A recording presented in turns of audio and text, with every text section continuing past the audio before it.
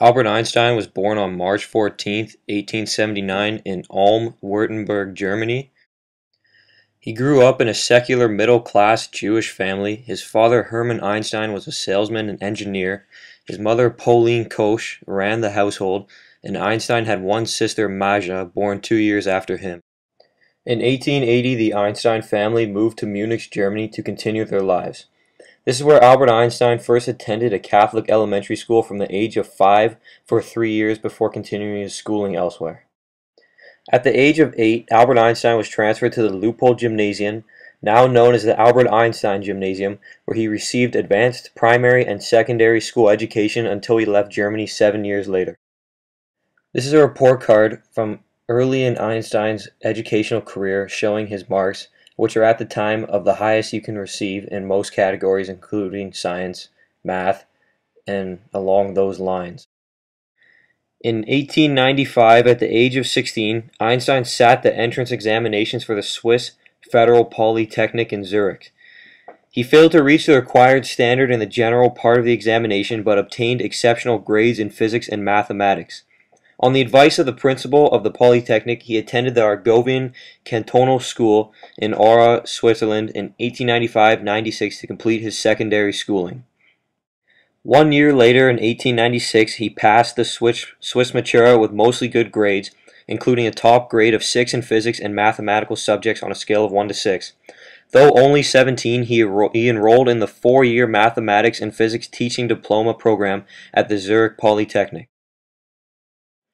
After he graduated from Zurich Polytechnic, Einstein made one of the greatest discoveries of the 20th century.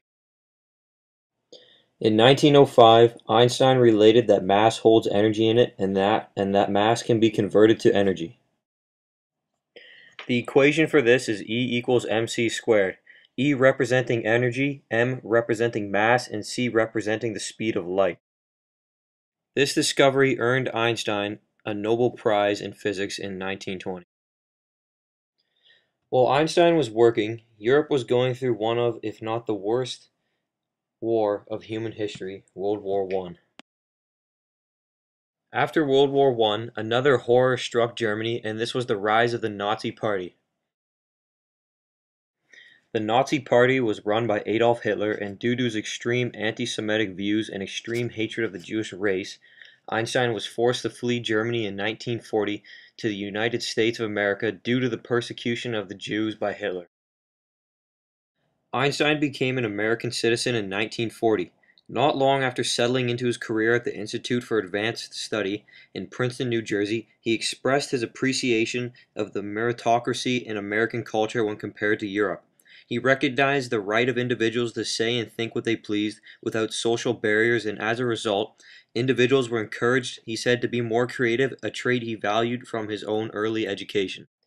While living in America, Einstein was approached by the United States government to assist in the development of a bomb that incorporated his discovery that mass held energy in an astonishingly high ratio.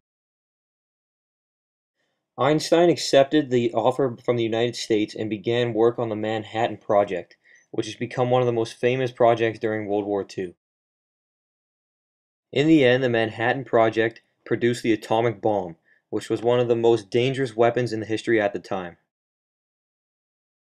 The atomic bomb had devastating effects, and when dropped upon Hiroshima and Nagasaki in World War II, it completely devastated the cities and brought World War II to a swifter end. Einstein's discoveries to this day are counted as some of the greatest in human history. He has made enormous contributions to the world of science and is considered to be one of the most influential figures of the past century. Due to Einstein's discoveries and enormous contributions, he was named Time magazine's Man of the Century in 1999.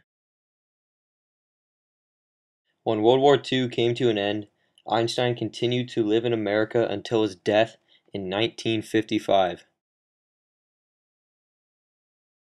Albert Einstein's legacies and discoveries will live on forever, for he was a truly extraordinary man.